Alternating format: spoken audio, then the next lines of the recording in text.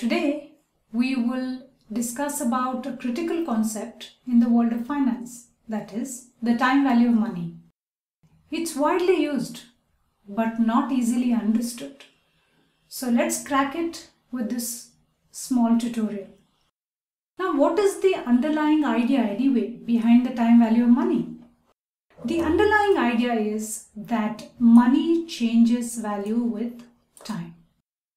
Let's look at this pictorial representation, right? Now, here we see that, let's say if we are investing 100 rupees today and it's earning interest, then it's changing value with time. We see that if I look at the 100 rupees today and I look at it 3 years later, the value is different. And that is because, of course, the 100 rupees is earning interest. Because of that, money has a time value. It changes value with time. The two critical topics under time value of money are future value and present value. If we have a strong understanding of these two, then the derived concepts NPV and IRR will become easy. We'll explain these two later. So on to future value. Now, I'd like to explain that with an example. That is, explain future value with an example. Now, let us say that we invest 10,000 rupees today, which I'm calling year 0, at say 8% per annum.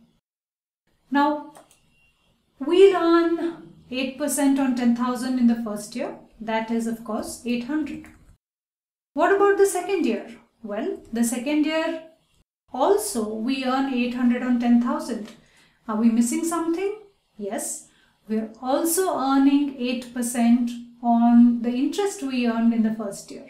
So, 8% of 800, that is 64 rupees, is the interest earned on previous interest, a process called compounding.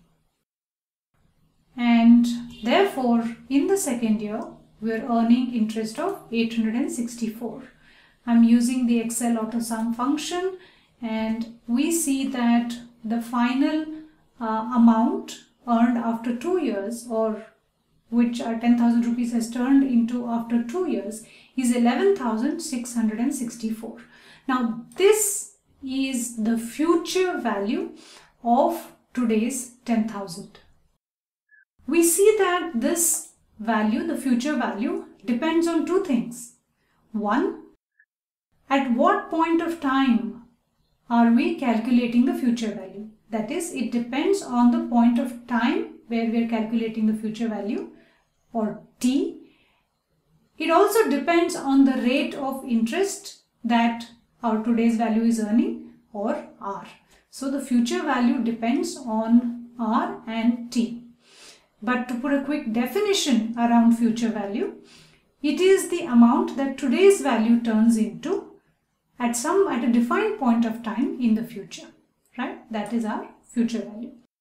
Is there a formula which you can use to calculate future value? Sure, there is. So future value, or FV for short, is today's value, or the principal, into 1 plus R.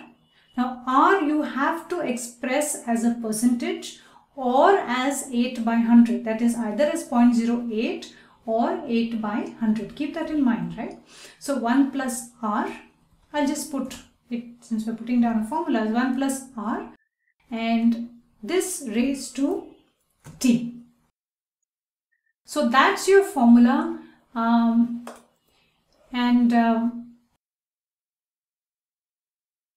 it looks very similar to the formula for compounding, and it is because future value is arrived at after calculating compound interest.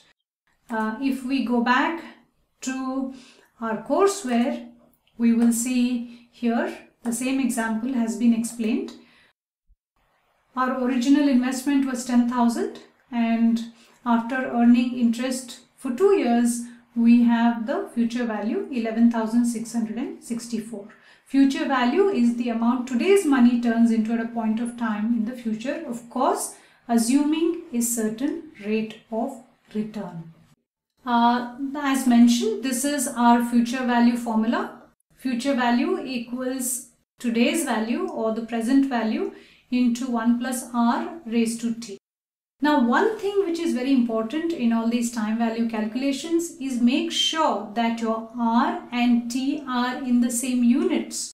What does that mean? If we are looking at an annual interest rate, we need to look at a yearly time period. If you're looking at a quarterly interest rate, it has to be a quarterly time period. Be careful about that. How do you realize that? You realize that by the frequency of compounding. If the compounding is happening annually or 6 monthly or quarterly, you need to adjust your R and T accordingly and make sure, I'm repeating this, that your R and T are in the same units. If T is in quarters, R is a quarterly rate. If T is in 6 months, then R is a 6 monthly rate, and so on. So knowing this, let's try another example. So you're told that you have invested 50,000 rupees in a fixed deposit which is getting compounded quarterly. It is paying you 9% per annum.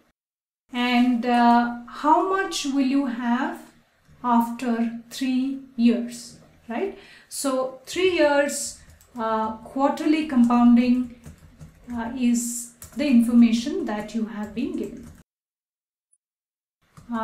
Now with this, therefore, it is obvious that if we have to, what we've been asked for is the future value. I'm just formatting this, bear with me. Now, therefore, what's our R? Is it 9%? No, it's not, because we have been given that the principal is being compounded quarterly. So we need to take a quarterly interest rate. So I'm just going to take this and divide it by 4 to get my quarterly rate. And what is T? 3 years. Nope, it's not 3 years, it's 12 quarters. And therefore, let's apply the formula. We get this value into, right, 1 plus your R, okay, raised to, and bingo, you have the answer. 65,302 rupees 50 paise is the future value of the rupees 50,000 invested today. It is the future value 3 years from now, assuming a 9% rate of return with quarterly compounding. That should help you understand what future value is and how it is calculated. Thank you.